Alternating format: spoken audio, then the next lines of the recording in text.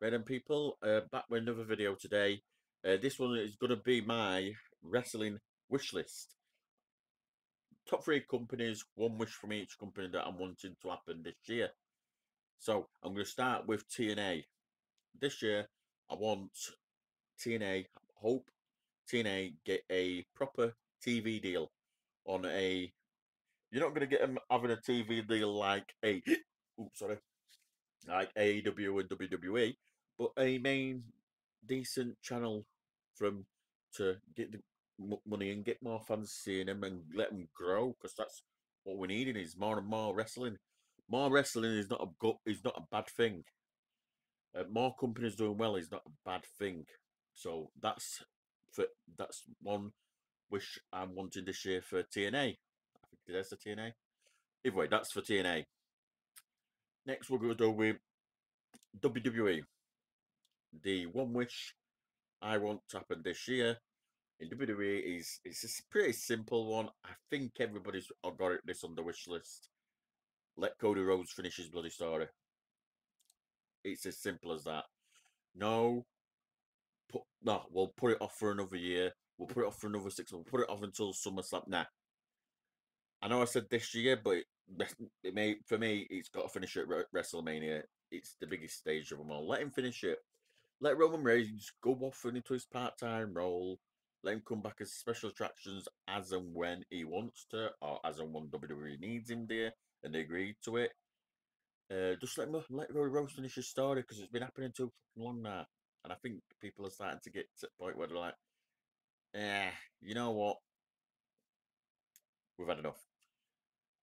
And then AEW one, which is this is the main point. This is the main idea for the video. Is this is my one wish to happen this year is get that world title on Swerve Strickland.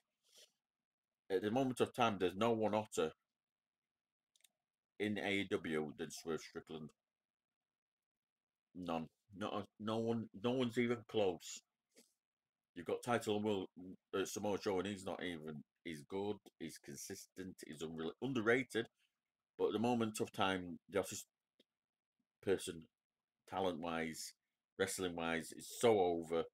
Yeah, he's a heel, but everybody I fucking love him. He's my favorite.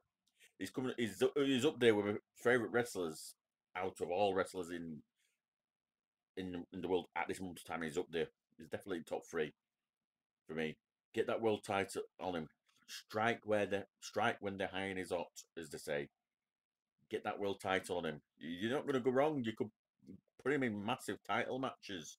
You could have him against Samoa. You could have him when MJF, Adam Cole, Wardlow, Hangman, John Moxley, Eddie Kingston. I don't think Eddie Kingston needs any more bloody titles. He's got three.